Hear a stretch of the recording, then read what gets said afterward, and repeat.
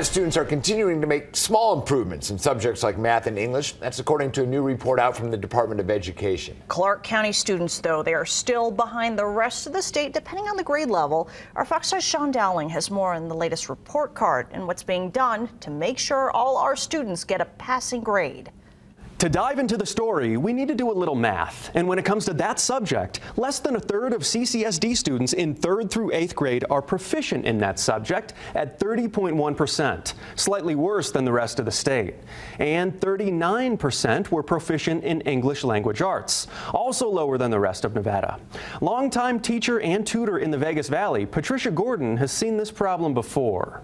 It's been a struggle because parents whose kids are getting A's and B's think their kids are okay, and they can't add and subtract. Gordon knows the percentage points don't vary by much in new numbers released on Monday, but she says those differences can be striking when considering COVID's lasting effects. I naively had thought that after the pandemic, everything would just go back to normal. The students would come in and they were already years behind. Gordon has tutored hundreds of CCSD students at Matthews and has an assessment that shows her exactly what grade level they're at and which standards are missing. So I would have a 5th grade student, 2-3 years behind. My opinion, they should have got people caught up, not just dumped them where they were.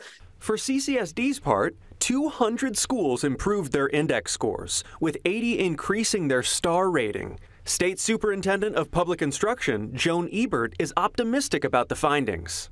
How can we take best practices and make sure they're implemented across every single school in the state of Nevada?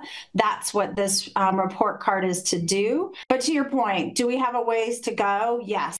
I'm Sean Dowling, Fox 5 News, local, Las Vegas. And more than half of CCSD schools improved performance during the 2023-2024 school year.